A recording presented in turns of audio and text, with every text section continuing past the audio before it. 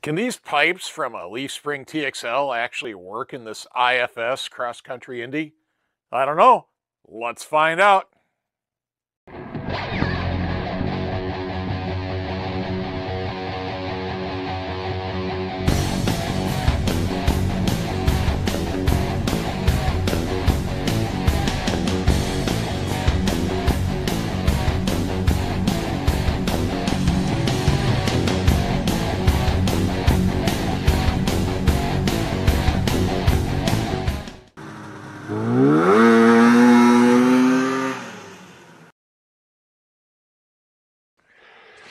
Really got to get this motor cleaned up before we can drop it in the chassis and check out those pipes. So let's get at that first. So I feel like I should explain how I pulled the motor out of one of my sleds that's this dirty. Usually I clean them before I put them in, and with the limited use that sled scene, it shouldn't be dirty at all. Not much anyways.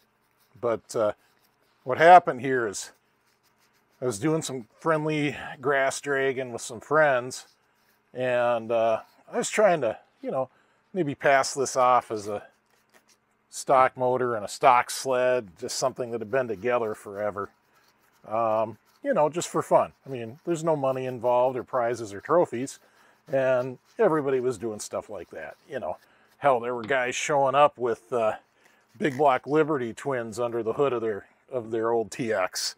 So I was a piker compared to them when it came to cheating, But anyways, so when I got this motor, I did the crank seals without disturbing the grease.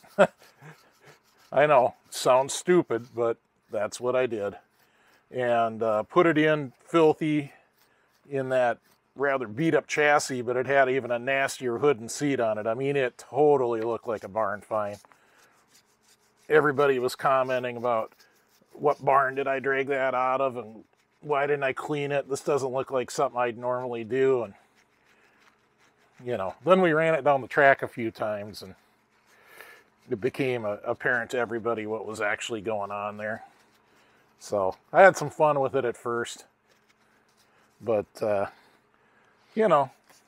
people eventually catch on to that kind of thing. And they certainly did.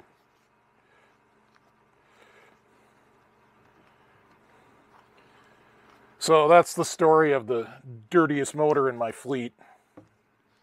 I did pressure test it after I did the crank seals.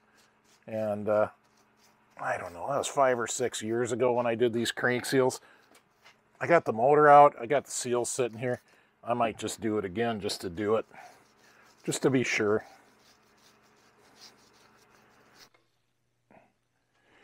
Well, since I got it this far apart, might as well just do the crank seals.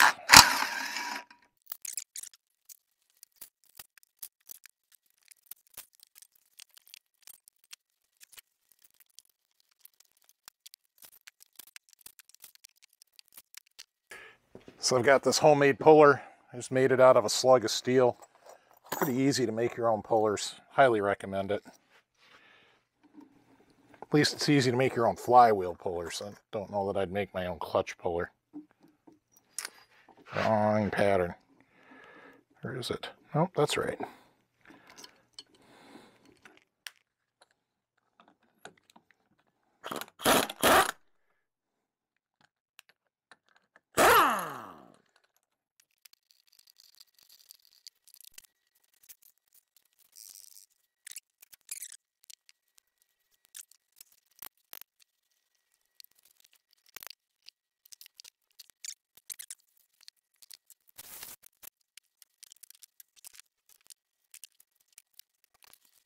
All right, blast that off of there.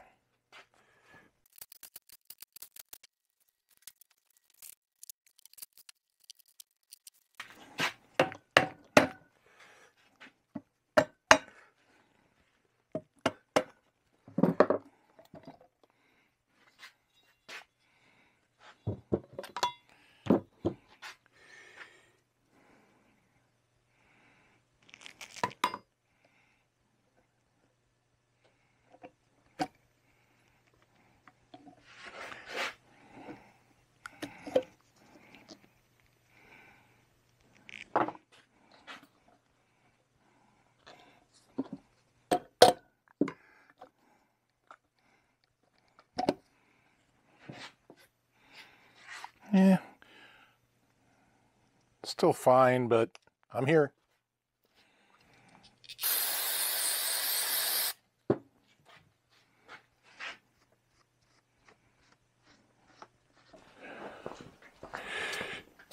right, little white lithium grease on the seal lips. And we're on the return side of this trip.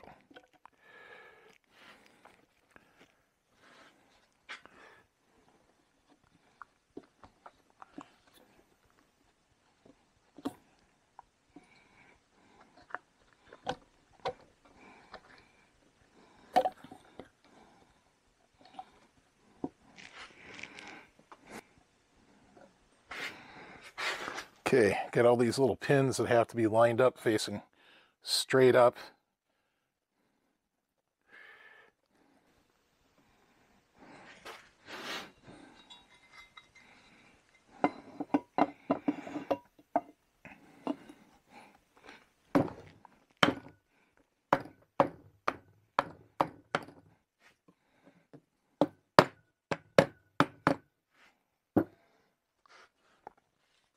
All right, looking good. Okay, I've used a few different sealers over the years. This is the current one I'm using. Seems to work good. Everything seems to hold up fine with it.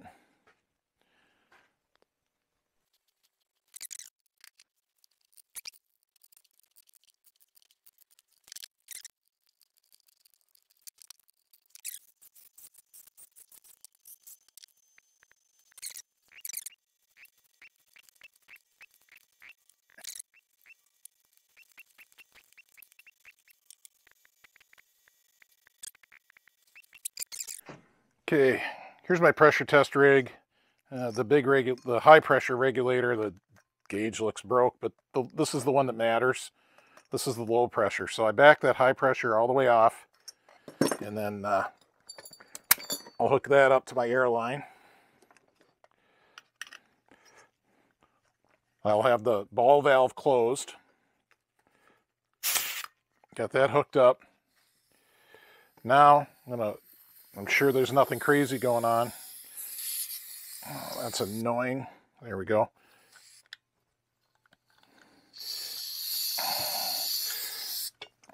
That fitting doesn't seal worth a crap. So I'm going to dial this up. I don't know, I suppose 12 pounds, 14 pounds, something like that.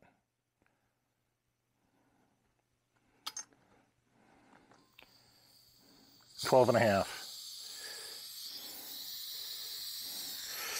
Let's pop that off. Doesn't matter that that's off because the ball valve's closed. So we're at just over 12 and a half, and we will come back in a minute or two.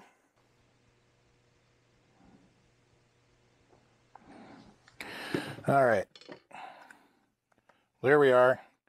It's moved like a tenth, maybe 2/10.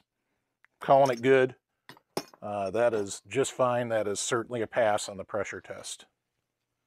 All right, here's how I do the flywheel. So use my top dead center finder, running the engine backwards just below TDC, and I just stuff a rope in there. Please don't tell me I'm going to bend a rod. I'm not going to bend a rod.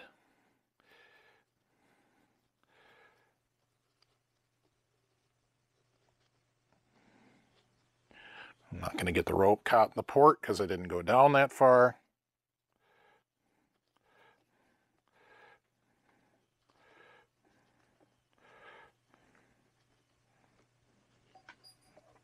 All right, that feels pretty locked in there.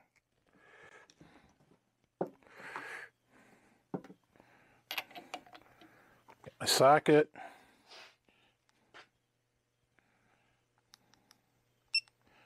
Set my torque to 60.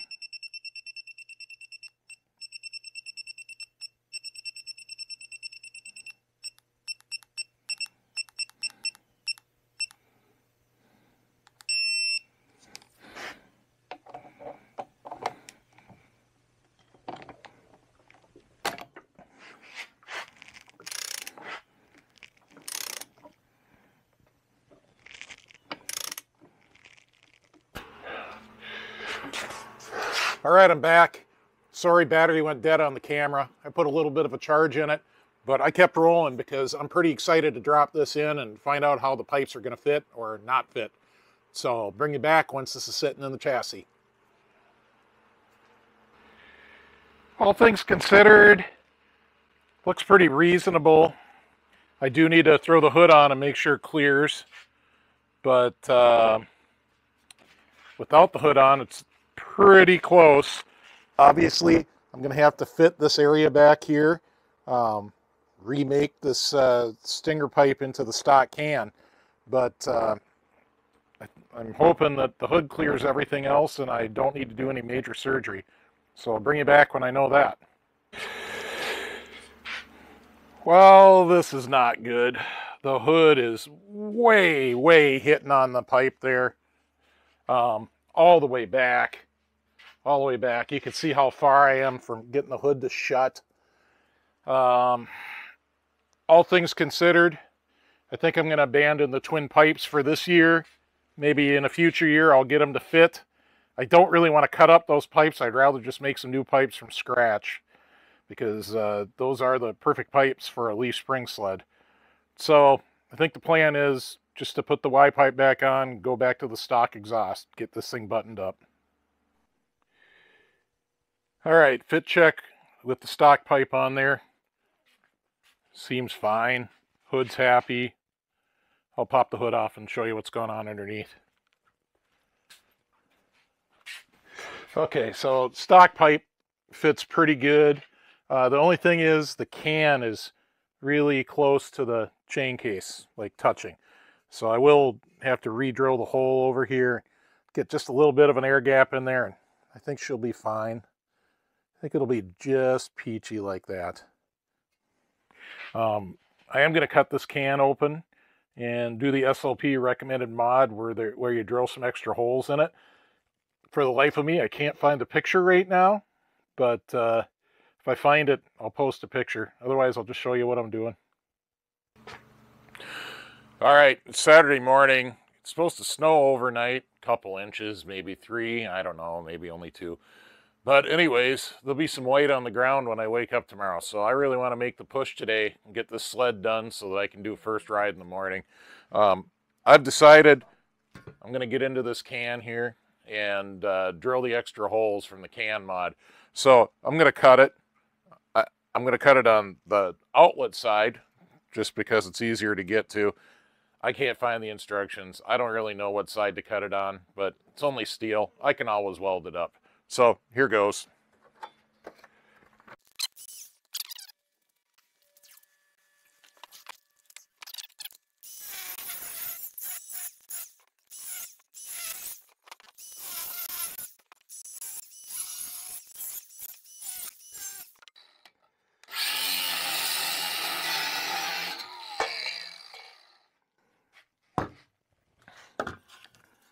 All right, there we go. All right, I'm totally out in wild guess land here with this, but let's just start drilling.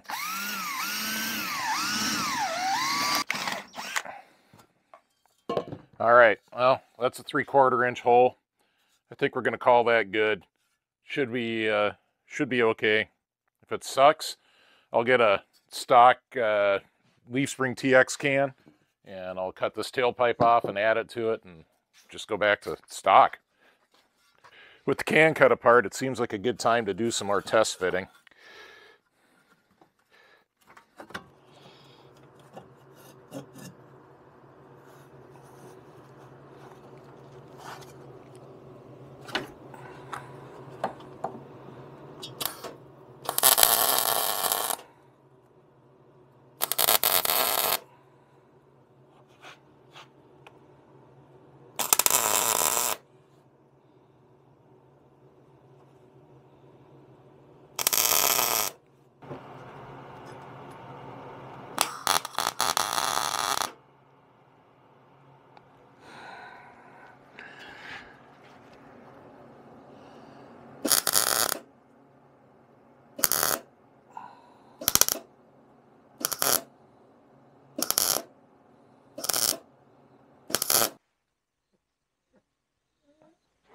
All right, here's how this can came out. I'm pretty happy with it. I've got some decent clearance from the can to the belly pan.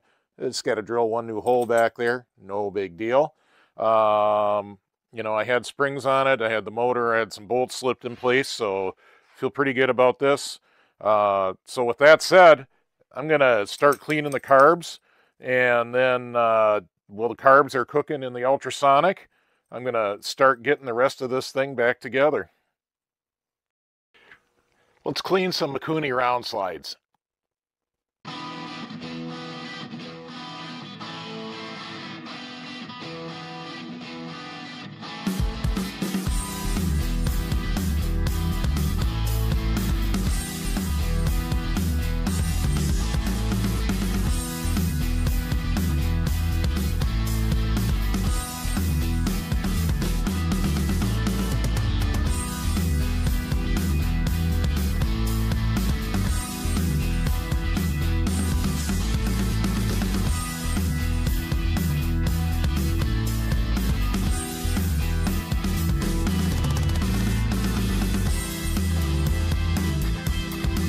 So here's my little ultrasonic cleaner. Fits a couple carbs. I could probably get 3 in there.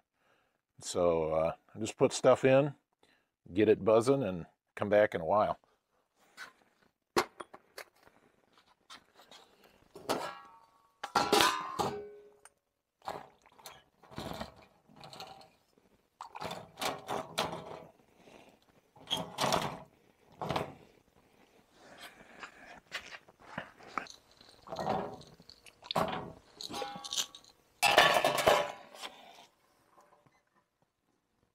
Guess we'll go for 20 minutes. All right, it's been 20 minutes. Ultrasonic's done. Whew, that was fresh solution. Look at it now. Holy cow. So I just kind of rinse everything off. I don't think the ultrasonic solution harms anything, but I just rinse things off as they come out just to get it off of there. Well, that's a pretty decent looking carb body now.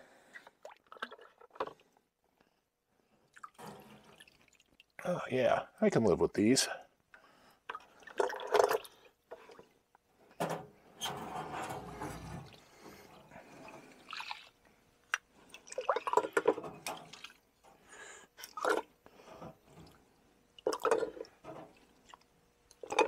All right, so you can see just from the color of the solution and how filthy it is, it took a lot of stuff off of there. And that was after I sprayed everything down with brake cleaner already. So, I don't know. I like the ultrasonic. I think it's the best way to get your carbs clean. All